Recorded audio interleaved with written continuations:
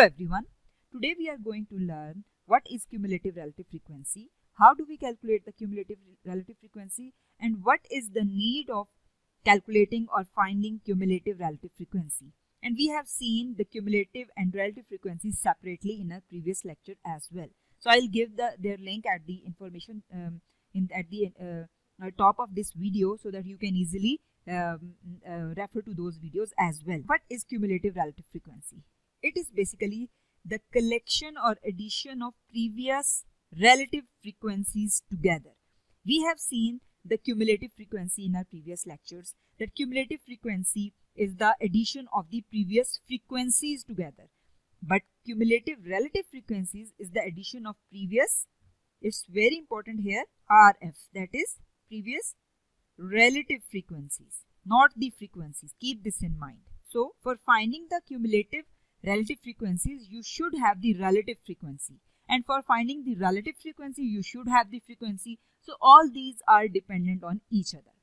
So this is the what of the cumulative relative frequency. Now we will see how we can calculate the cumulative relative frequency. For finding the cumulative relative frequency, we must know how to calculate it. So let's move towards the table. So for how, we have to see this table. So we have the 4 columns. First column is of score, second is of frequency, third is of relative frequency, and the fourth is of cumulative relative frequency. So for cumulative relative frequency, we must have the relative frequency. So I have discussed in my previous lecture how to find the relative frequency. So I'm not going to discuss it again. So I'll write I'll give the link at the top of this video, and you just need to check that for the relative frequency. So here I am just writing the values of the relative frequency here, that are dividing the frequency with the total frequency. So here the total frequency was 25, and each frequency we will divide with 25 to get the relative frequency. Then we have the cumulative relative frequency. Cumulative relative frequency is the collection or the addition of the previous relative frequencies together. So we'll start with the bottom. In the bottom we have the relative frequency of 0.04. So we don't have any relative frequency before this. So the cumulative relative frequency will also be 0.04. So I'll write 0.04. So then we move upwards. Then the second last row is the relative frequency of 0. So what we have to do is we have to add the previous frequency with the current frequency, or whatever the previous frequencies were. So we have to add them together. So what we will get is 0.04, because what we were adding was 0, so that will remain the same. Then we move towards the level up. Now we have to add all these frequencies together. So what we will get is 0.20. Then we move further upward. Again we have to add all the frequencies below the given frequency as well as the frequency itself. Keep this in mind. So we have to add all the 4 values together from the bottom.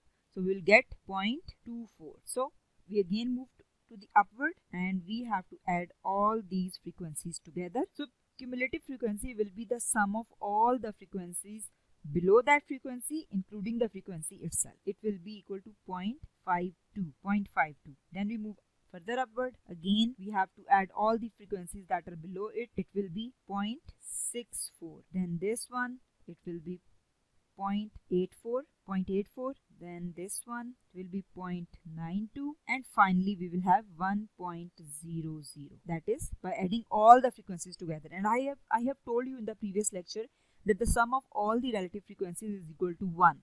So that's why we get the 1 at the end. This is how you can calculate the cumulative relative frequency if you are given with the relative frequencies.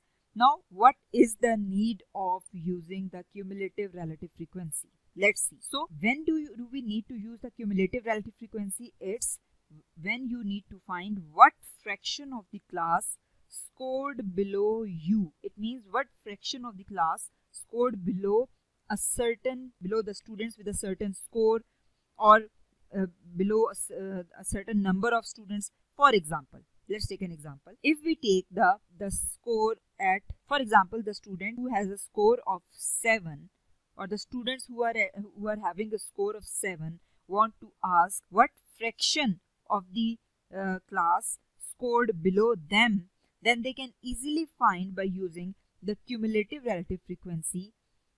keep this in mind. You have to find the fraction here. This is the fraction. This is not the number of students we are concerning here. We are here what fraction or what proportion or what you can say ratio of the students are have the score that lies below you. Then the student who have scored 7 will ask about this. So we have to move one downward to the score below that is 6. And then we have to look for the cumulative relative frequency. So here the cumulative relative frequency is 0.52. So I'll write here 0.52. It means you can say half of the class. Half of the class, as the total is 1 in the cumulative relative frequency. So here we have 0.52. So you can say half of the class scored below you, below the student who have got up the score of 7, or the students. Because as there are 3 students who have got the score of 7, so approximately half of the class scored below them. So this is the basic use of cumulative relative frequency, where you need to find the fraction or proportion of the class scored below you. So it will be helpful to find out fraction of the class that is scoring below you. So that's all from today's lecture. Thank you.